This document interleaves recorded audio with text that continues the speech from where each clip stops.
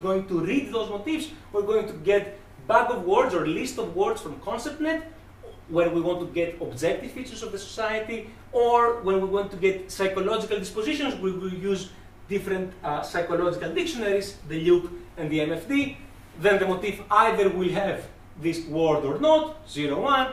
I'm going to be basically counting how many motifs talk about earthquakes in a given oral tradition, talk about the king, talk about anger. And then I will do a bunch of things with ethnographic atlas. And at the end, I'll say, look, some of these, I'll attach these dispositions to the identity of the responding world value surveys and show some correlations. Again, nothing causal, of course. It would be a pity to even mention this. Okay, so first thing is the physical environment reflecting the oral tradition of a society. Again, it's always been fun talking to Yuri, in the sense that he's very dismissive of the knowledge set of economists. He's so at some point I was talking to him on Skype and said, the first thing that I will do, I will correlate your measures of motifs with physical things of the environment that you can observe. It's like, I'm really dealing here with a dummy, but okay, stay. Let me actually tell you how it would be better to think. You seem to have the idea that groups are like plants that grew up in a given place, and they were always rooted there. But if you read a bit carefully the history, all groups is an outcome of historical migrations. So, if this is true, which I guess it's true, it is true that there are historical migrations that bring eventually a given ethnicity, language in a given place, folklore is a depository of this basically history. It's not only what you observe in a given environment that will be immediately reflected. They say, yeah, it may be, but you have a lot of history that you've gone through many different regions that, it will reflect the landscape of the migration history of the group perhaps better than the current landscape. And I said, oh, no, Yuri, you may be entirely right, but if I basically show a data set at which basically people talk about the desert, but they live in a rainforest, that's it. No one will ever take this seriously. I said, that's your problem. That's it. It is. So, okay, fine. Now, what makes me better than Yuri is that I know stat. So I could actually go and say, we can do a simple test of means with various features that we can observe. Okay, so what's going to be basically what I'm going to show you is like log of counting motifs of a specific concept, and I'm going to be comparing groups within the same country, and I'm going to basically draw a buffer around each group of, let's say, 30 kilometers in this case, and I'm going to measure geographic characteristics in this buffer and do what they have to do. I will be controlling for the number of motifs in the oral tradition always, the word length per motif.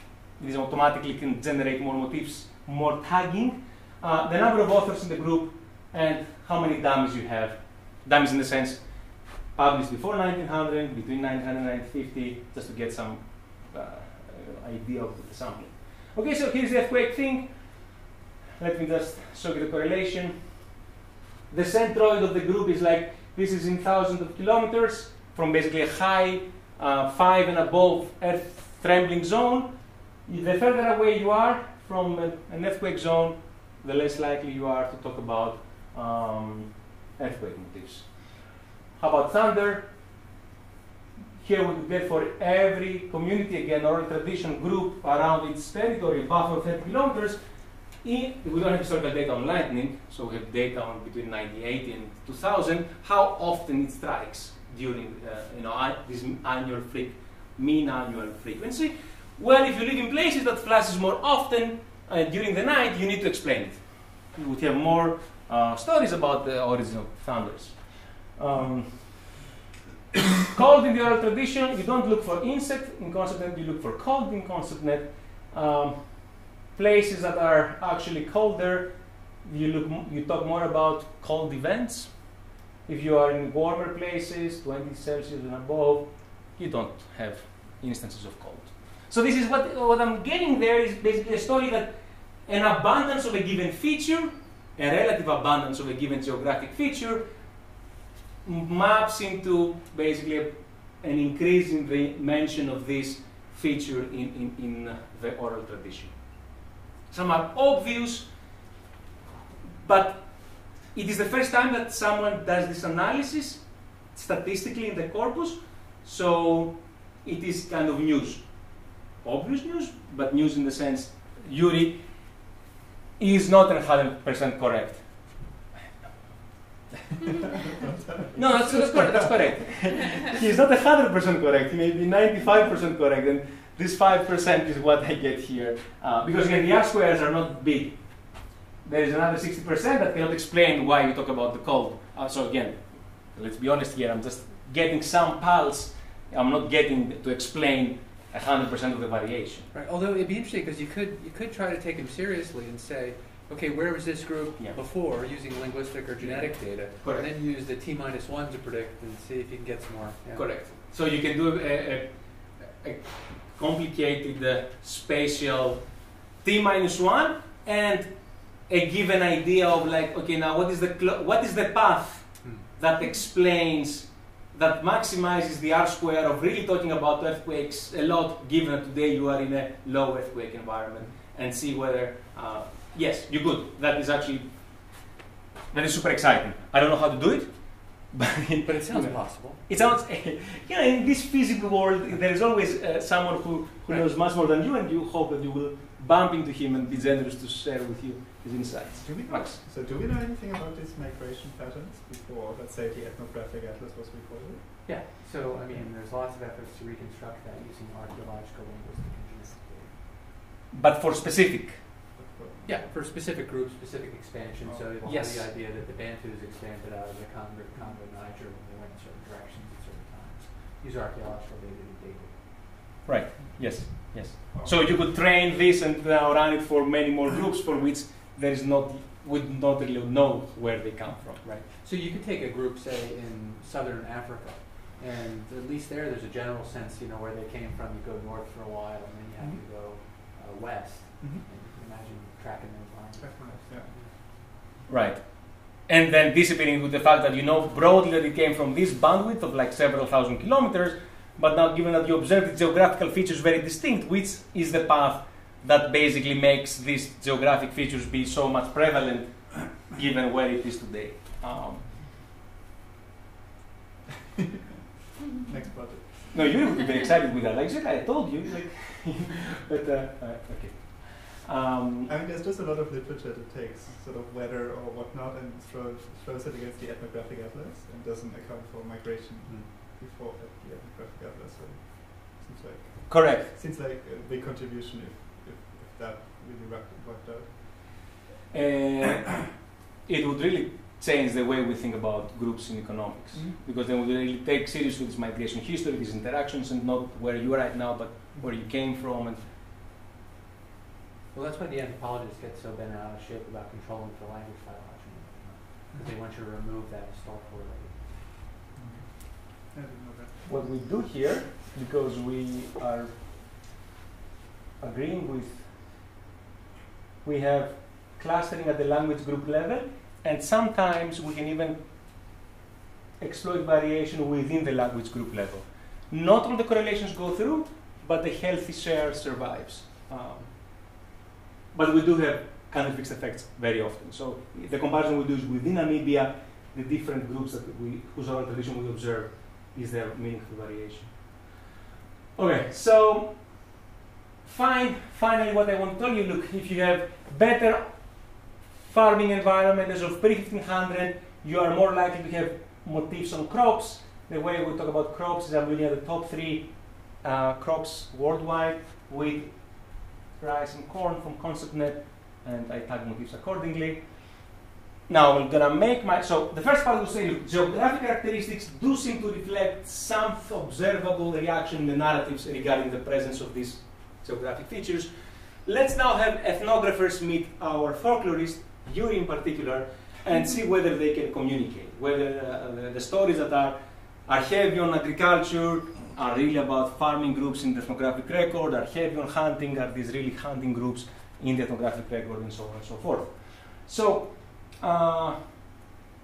that's fishing motifs, that's the distribution, that's the distribution, the share of fishing motifs.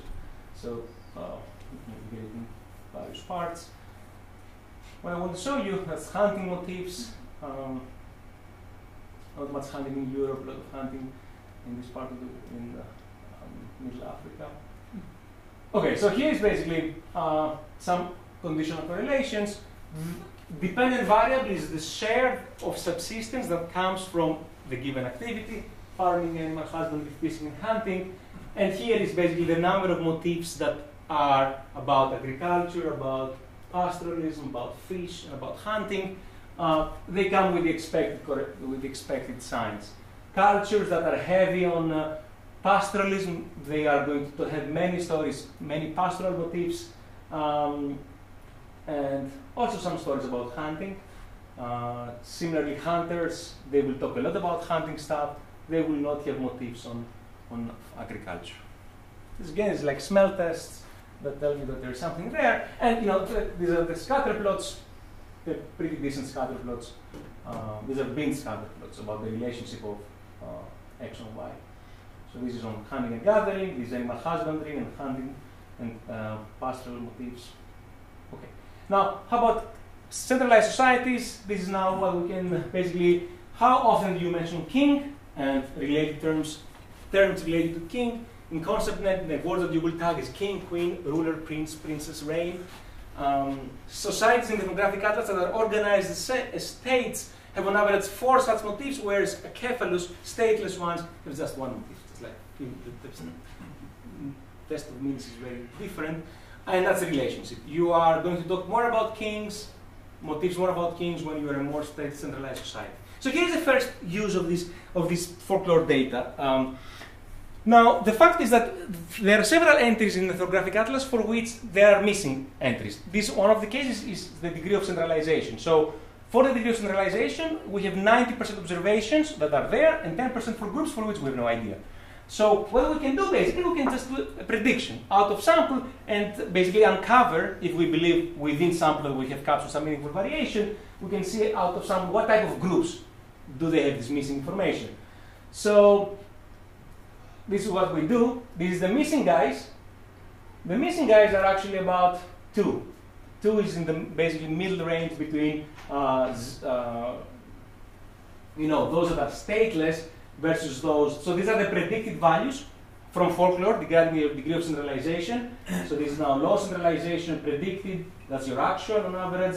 So there's this linear nice relationship. This is for the missing guys. Now, you can also ask what's the distribution of these guys, like on average, how are they? At the beginning, I was always thinking that the missing guys must be very remote guys, that they never kind of managed to reach, so they would be kind of like mostly acephalous and mostly, kind of stateless guys. Well, it is not the case. I don't have it. If you plot the distribution of these missing guys compared to all the rest, they're slightly shifted to the right. So if anything, on average, missing societies are of slightly higher level of hierarchy than those that are documented. I talked to James Robinson about this, and he says, look, you have to think of the incentives of people doing PhD theses and going back in time and going into these communities. There was a premium on sampling those that are on the extreme stateless spectrum, that you made a sign to the community that you went out of the beaten path to map and sample these communities. So middle of the road communities, they would not be so interesting to sample, and that's the way that he's rationalizing why we're finding this slightly shifted to the right of groups that have missing centralization. And that's true, but that's what he said. Okay, so now one thing that we don't know, again, from the ethnographic atlas is the degree of trade. And as economists, we have been making many stories about the market economy in history, but we don't really know much of it outside Europe and Asia. So the way that I thought of it is basically maybe we can just look at how many stories you talk that there are about trade. So let's just punch in trade from ConceptNet and figure out how many motifs you get. So that's what we got. Now, if you force yourself a bit to find a pattern, what you would find is the Silk Route. So then we said, oh, maybe that's interesting. Maybe then, if we were to get data on trade routes back in time, digitize some old maps, we can cross-validate whether what Folklore says is actually relevant. Because you were close to trade routes, naturally you would basically absorb more stories, or you would develop more stories about trade, and that's what we did. There was a different project on basically trade routes before like 600 AD, or even or like more later ones, like 1700, and that's what you get. The further away you are from trade routes, the less likely you are to have motifs on trade. Now you can ask the question, is it really the trade routes of the recent, of 1700 AD, or these like the more ancient trade routes that seem to have left an imprint on what you talk about? It seems to be that the older trade routes are more informative. But even like if I were to put the 1700, it's just less precisely estimated, but suggests that probably trade-related stuff or narratives is not about the recent developments of the 17th century, 18th century that you incorporate in your stories. It's some older exposure to trade economy that seems to survive in your narratives as of the 19th century. Okay, done with done. Some spend a lot of time telling you there is some cross-validation there on geography. Now, I'm just going to pick two hypotheses and show you what we can now do with this cross-validation. Not cross-validation, it's like now starting to use folklore to ask questions that we could not have asked in absence of Yuri's work. So, say that, and here's a diversion. Okay. Now, when you enter a world that you would like to show a correlation between a given thing, let's say hunter-gatherers talk about X, and you would like to test it. Well, the problem is that hunter-gatherers may talk about many, many more things, including X. So the issue is, how can you now convince yourself that you really have found the true association between X and hunting and gathering lifestyle if you don't have random variation in these elements? So how can you make sure that there are no other correlated concepts that are correlated both with X and with what is the lifestyle of a hunter-gatherer? Okay, so now in a world that we would like to define what is the potential pool of the concepts that you're talking about. You may be talking about thousands of concepts at the same time, but you want to test one given concept. So we're going to follow. So the Luke dictionary has many different concepts, processes. They talk about them. So it's about social psychologists. So here are some of the concepts: social processes, cognitive processes, perceptual processes, drives, time orientation, relativity. MFD, Moral Foundations dictionary, has fewer bugs: care, harm, fairness, cheating, loyalty, betrayal, and things like that. Now, this is in the Luke dictionary. These are the all different concepts that you can think about: anger, sadness, anxiety, family, friends. 50 of those things. Now, the issue is, if you saw a correlation between hunting and gathering and say leisure, how are you sure that this is actually hunter-gatherers talk about leisure and not about many other concepts at the same time that are correlated both with hunting and gathering and leisure? So, how to do this? We do not know what's the right set of controls. There are many. You can control for everything, but that's a world where you will lose any identification. We're going to take advantage of recent developments in estimating structural parameters in linear, sparse, high-dimensional models with many controls. Basically, it's a post-double selection methodology that was suggested by Belloni and co-authors Chernozhukov down the road in MIT. The idea basically is to use lasso over all potential concepts on your variable of interest. This is hunting and gathering, and lasso over your concept of interest, leisure in this case. So what is the idea? The idea is intuitively simple. You want basically to have a first stage where you say, when you see many motifs about leisure, what are other bugs that appear very often? Do they talk about anger? Do they talk about work? Do they talk about parcel them out because you really care about leisure without these occurrences of other bug of words? Do the same with hunters. What are the different concepts that they talk about? parcel them out as well. And so now, in the second stage, the correlation between only leisure, your concept, and the mode of subsistence, hunting and gathering. So that's the intuition, basically. Okay, now why I'm thinking about leisure and hunter-gatherers, this is not a hypothesis I would like to test. Savins, 1972, it's a conference, I don't know where, but it's apparently a famous conference. Basically, he presents in the conference that, look, we have been getting entirely wrong. Hunter-gatherers actually have an abundance of leisure. He used basically from 3-4 societies in East Africa, he had time use data about how much time they would actually do either hunting or gathering. So then he would put the numbers down, and on average they would work for about 3 hours a day. So say, like, compared to where we are right now, it was like in the industrial regime of we work about 10 hours a day, farmers work about 7 hours a day.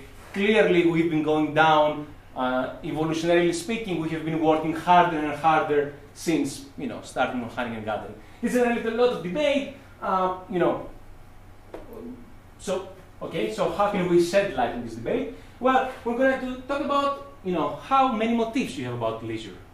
Okay, so that's, if leisure is important and abundant, maybe you talk, you have many images of these leisure-related activities. So, if you tag leisure in this Luke dictionary, you're going to get things like celebrate, dance, entertain, dream, fun, game, joke, sing, play, relax. So, events, motifs that have this kind of main themes. And here is some motifs. Person joins dancers, but then understands that these are trees and rings moved by the wind.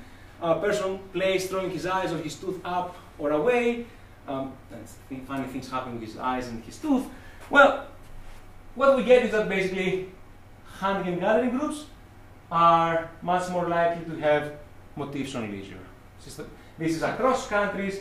This is now within countries. This is doing the post-double selection thing that we basically control at the same time for all other potential bag of words and concepts from this Luke dictionary, so it appears to be a robust correlation. Okay, now you can say, look, I have never read Silence, and I have no... Can you just go back to that for a second? There was one thing I didn't... So you have 1,200 and 3,700 gather groups? Ethnographic? No, this is 0-1. Oh. Whether you are a predominantly hunting and gathering group, so I'm comparing it to the other modes of subsistence. Okay, so say that you have no interest in silence or in other famous hypotheses. What you could do? You can just basically say, look, what are the features, the elements in the dictionary that you have that are more correlated with your given mode that you want to understand? In this case, hunting and gathering. So if you were to do, there are many ways that you can do it. There's a wild west of basically machine learning techniques, lasso, reads, random forest, and many others.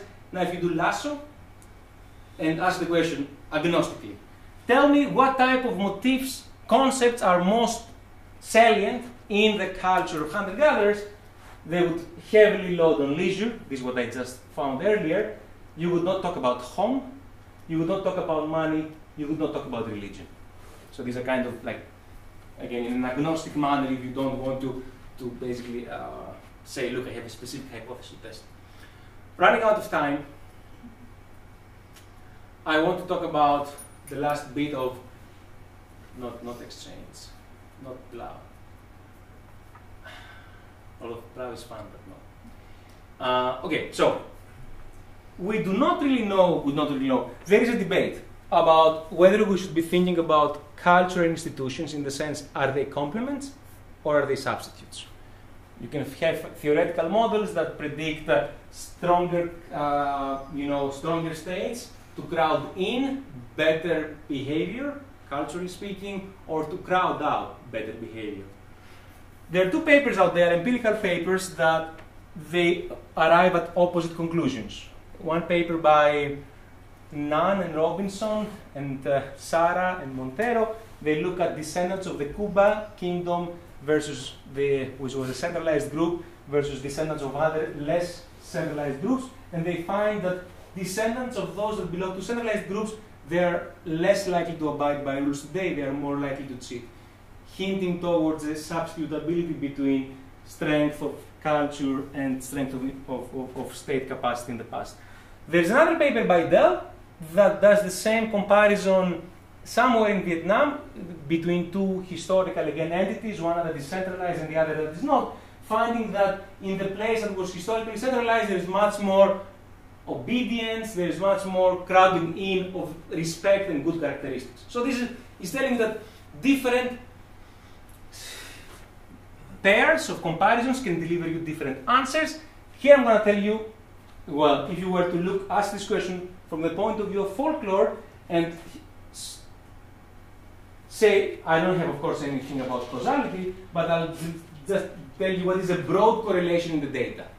People in, like, state groups in the past, which were more likely to be states, what do we observe in their oral tradition? Are they more or less likely to think, to push, have motifs about obedience, about respect for authority, and things like that?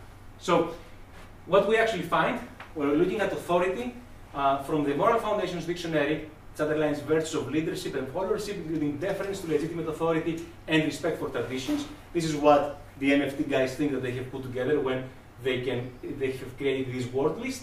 So now if we run it over our motifs, we find clear, robust correlation that places where more centralized groups,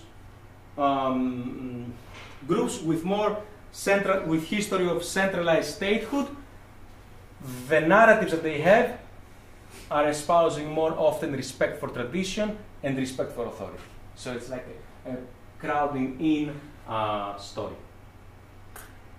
Now, I'm out of time, so I'm just going to tell you, why do we care about this?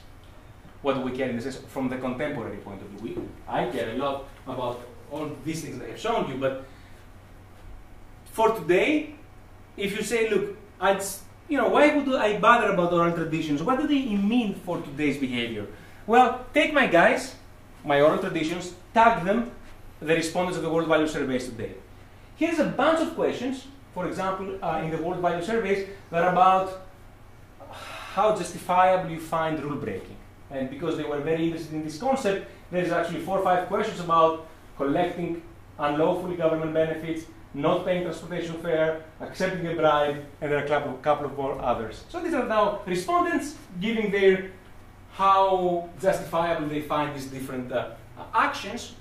Well, if you trace your origin to a group whose oral tradition has many more motifs about respect to authority, you are much less likely to basically find justifiable to do what? To claim unlawfully government benefits, to avoid the transportation fare, to accept a bribe. So again, this kind of gives you an idea that exposure to motifs that are of a certain moral foundation, that is, respect authority, respect tradition. Today, these respondents are less likely to find events of law-breaking behavior as justifiable. The funny thing with these questions are that they're actually correlating the opposite with actual macroeconomic indices about bribing, let's say, or corruption. So societies in the World Value Survey say it's really bad to accept bribes, although those societies which actually have a huge corruption problem. Right. So this is now that's at the group level. You can do the same thing at the individual level. So you can add country fixed effects, religious denomination fixed effects, male, female, occupation fixed effects, and get variation of respondents within the same country. They face the same level of corruption, but they have different, again, attitudes towards it. So I'm not saying what you're saying is not true. I'm saying that this is not what is driving this correlation, because we can look within countries as well. One last thing that I didn't tell you, that I thought I had updated in my presentation analogously, is that about leisure. So I spend a lot of time on leisure. Why? Because in the World Value Surveys, oral traditions, groups that hark back to oral traditions that talk a lot about leisure, they value leisure a lot.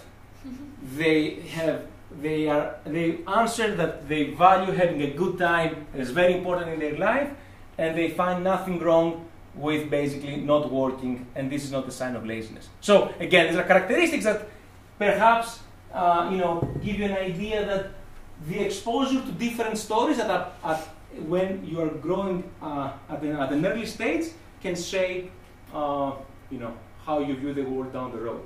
And the last bit is that what I would like to do with this project is, now this project I think gives us a systematic way to think about how culture is transmitted. If we think that folklore is one of the vehicles via which these elements of beliefs and attitudes are passed through generations, well, we can test it. We have the folklore of our ancestral societies. We now have the motifs, how they appear. We can actually go and see what are the children's book today consumed in Minnesota, consumed in Greece, consumed in Turkey. What is the correlation between basically the motifs that exist in these ancestral data sets of Yuri, for example, and contemporary content of children's book?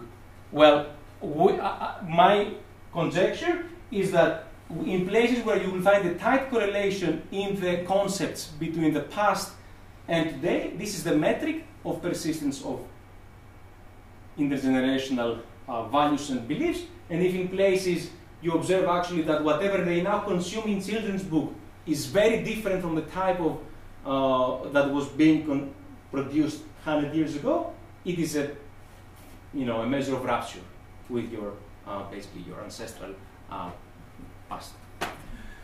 Okay, sorry, I took 5 minutes more. No, that's no problem. Just a quick question. Max, So yes. you started out with the motivation you want sort of to contribute a database, which is a second ethnographic atlas from the past, or a second world value survey just in the past. So text is a noisy measure. How much information do I actually get out of these text measures for stuff we don't know from the world value survey, or from the ethnographic atlas?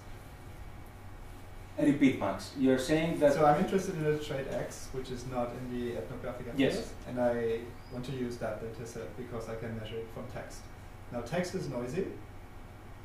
How reliable is that measure from the text?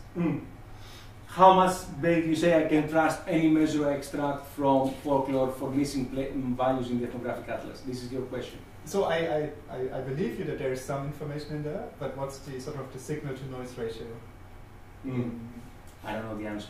I can basically, what I think I will be able to tell you, which I haven't done, we got some very nice comments from referees on the first part of the paper, basically to say, look, for the places, for the groups, for the concepts like centralization, for which you have a subset for which you observe the degree of centralization in the ethnographic record, and the subset of groups from which you do not observe. In your predicted, when you predict for the unobserved guys, does your prediction show the same correlation structure with other observables like hunting, gathering, fishing, as in the sample that you have not made the prediction? If so, that's a good sign. It means that you have preserved the properties of the correlation structure of the observed part. Now, for those who have no idea about the ethnographic atlas, that's what I try to do with the distance to trade routes. That one indirect way to test them is the distance to trade routes. For the rest, there's more papers that can do much better work than our initial. So, be frank here, there are many mistakes in this effort. Our goal is basically to bring it, to hopefully make it available very soon, so that people can do a much better work than what we're doing and take it to new directions that we have not thought about yet. Max, you said text is noisy. Is there good data on that to show that it is noisy? It doesn't. I had that same intuition, but I'm just thinking because the ethnographic data is noisy too. No, so it's not obvious at a first pass that the stories are going to be worse than some ethnographer who washed up in the village for it. Yeah. So you know much better about the ethnographic. I just know about text. Okay. Text is noisy, so it's just the nature. So we need a third measure, benchmark both. Right. So I guess the geography part is kind of I haven't done it, but that would be one way to go. If you think that geography is measured with the least error, and you think that you have the very good data on the ethnographic record on how much they do pastoralism, use your measure, for example, on suitability of pastoralism, does it correlate strongly with the motifs on pastoralism or with the actual dependence on pastoralism? This can give you a first idea. If it is stronger with ethnographic record, then we're in Mac's world, where basically text is much more noisy than the observed ethnographic record. If we are in Joe's world, we have basically a... Yeah, that's a good idea. So that's actually a bunch of kind of those variables and see to see how right, the differential correlations and of course it could be differential, right? For some issues the ethnographic record will be super detailed, and in others like the King's one, I'm pretty sure that because it's a very coarse measure, the way that they have measured centralization from 0 to 4, whereas with hunting and gathering they are much more detailed. You go from 0 to 10, so they are more gradient. So the story can differ by the topic that you are curious about. Great. Well, thanks a lot. That was really nice. Thank you, John. Thank you so much. We're going to go to the Grafton now, or at 4 for a 4 o'clock meeting. Yeah. We're meeting.